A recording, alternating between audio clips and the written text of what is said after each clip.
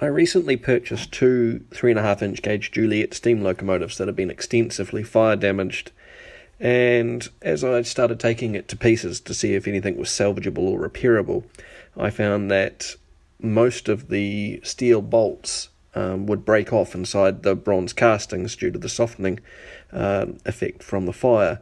So rather than drill all of these bolts out, I looked for another way that could remove it easier without doing as much damage.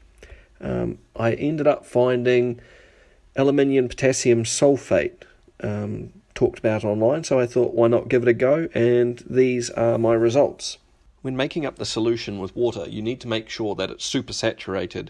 Basically, that means that you need to heat the liquid up slightly and just keep adding it until it no longer dissolves anything at all.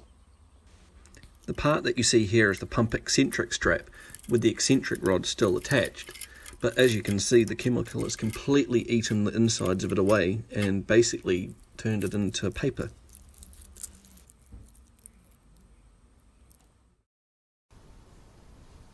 Here we have a selection of castings from the 3.5-inch gauge Juliet that went through the chemical bath.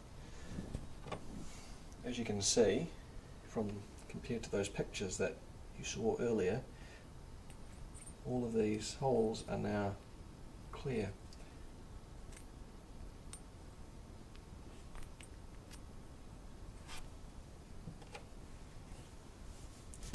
It's similar to the eccentric straps, which had also been blocked up, as well as the horn blocks, which are now also clear. And here is the stretcher from the chassis, which you see in one of the earlier videos of the bubbles. This is now also clear.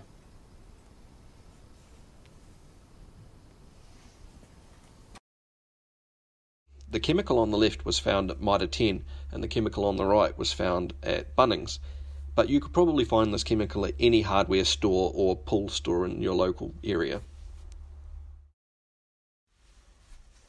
Although it's not as fast as drilling out a part, it does a far less damage, and if you have time to wait or it's an expensive part that you're working on, then I definitely suggest giving this a go.